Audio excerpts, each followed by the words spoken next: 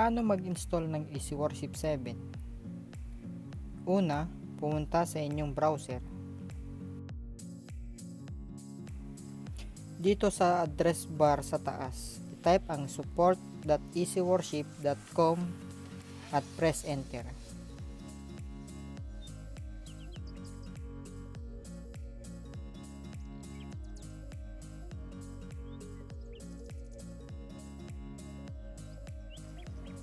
Kapag nasa homepage na tayo, makikita natin ang download icon. Click on download.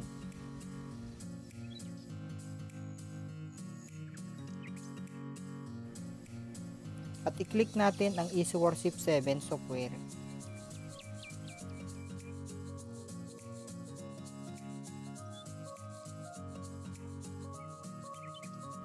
At i-click ulit natin itong download EasyWorship 7 button.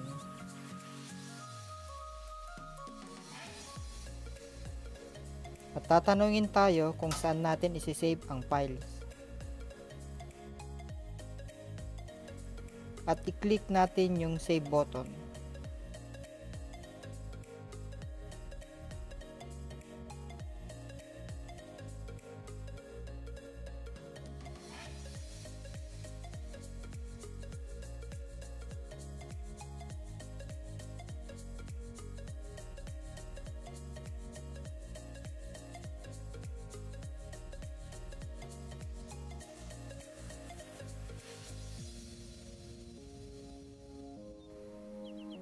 Once na download completed, open natin yung download folder.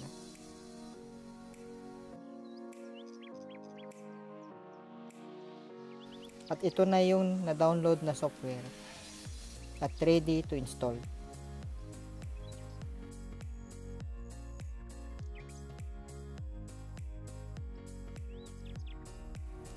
Right click natin at piliin natin yung Run as Administrator.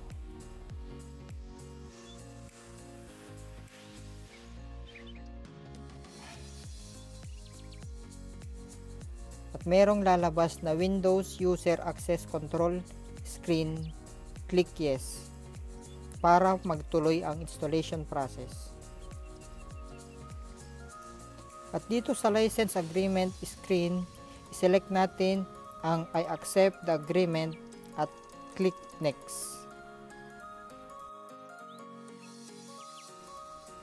At dito sa Select Destination Location screen, i-click natin ang next.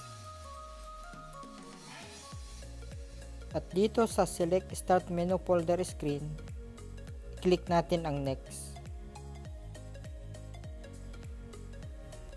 At dito sa Select Additional Task screen, i-click natin ang next.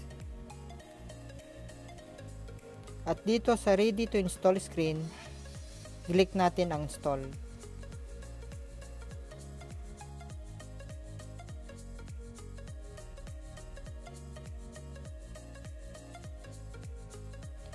At dito sa Completing the EasyWorship 7 Setup Wizard screen, click natin ang Finish.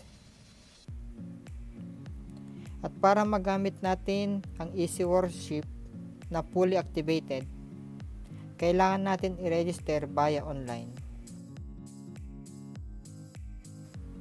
Open natin ang EasyWorship. At meron lalabas na About EasyWorship.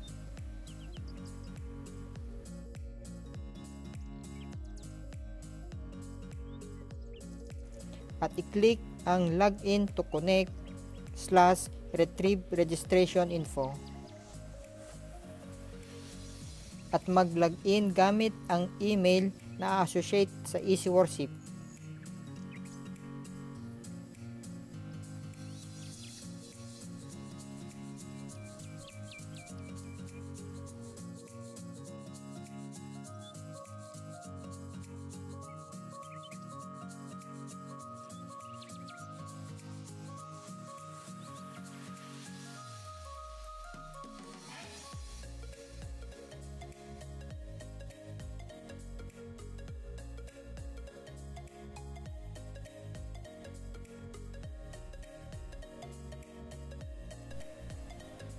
Once na nakapag-login na tayo, i-click natin ang complete login.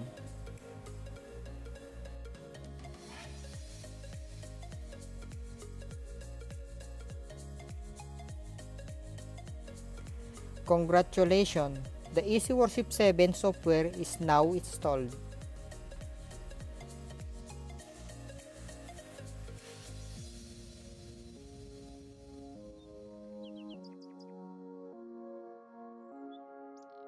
At dito sa Add Remove Demo Data screen, i-click natin ang Install.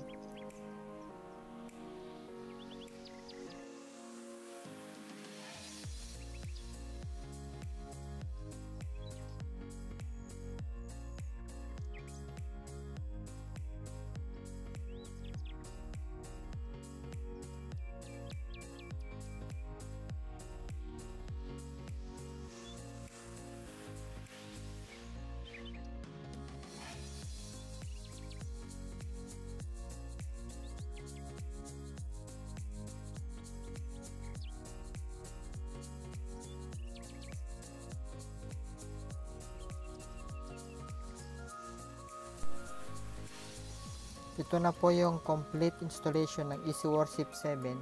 Sana may natutunan kayo sa video ito. Maraming salamat po.